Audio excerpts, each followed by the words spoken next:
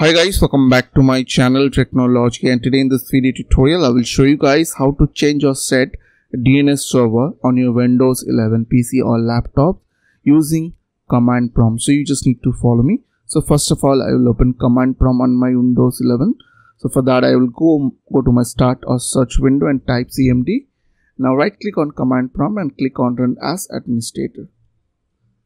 Now after open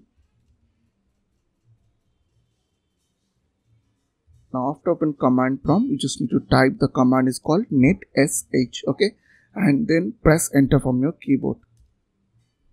After that I will type the interface command to check all the interface, which is the command is called interface IP show config. Now press enter after type that command. Now it will show all my interface. So as you can see, here is my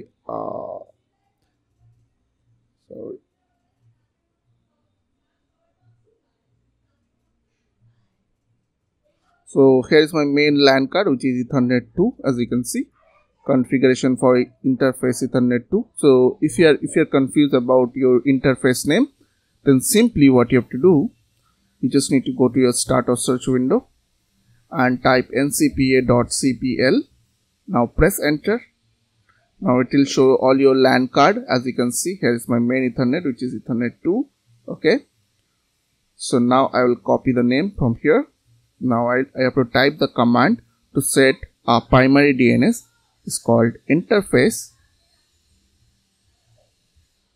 then space IP set DNS space, then under quotation you just need to type your Ethernet name, which is in my case Ethernet 2, then space static, then you have to put your primary DNS address, which is in my case 8.8.8.8, which is Google DNS. Now I will press enter. Now after that I will set the secondary DNS. The command will be interface IP, then add, okay, then DNS name equals to, then Ethernet name, which is Ethernet 2, then space, then the DNS server, secondary DNS server, which is in my case Google DNS 4.2.2.2.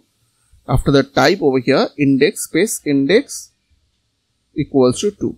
Now press enter from your keyboard. After that you are done. Now if you'll go to your network connection, if you'll right click and go to properties, and if I'll double click on IPv4, as you can see both the DNS server has been set for my LAN card. So I hope this tutorial will really help for you, and please don't forget to click on the subscribe button, like button and share button. And if you have any queries or question, then comments down below. I will see you guys on the next video. Till then, bye bye, take care.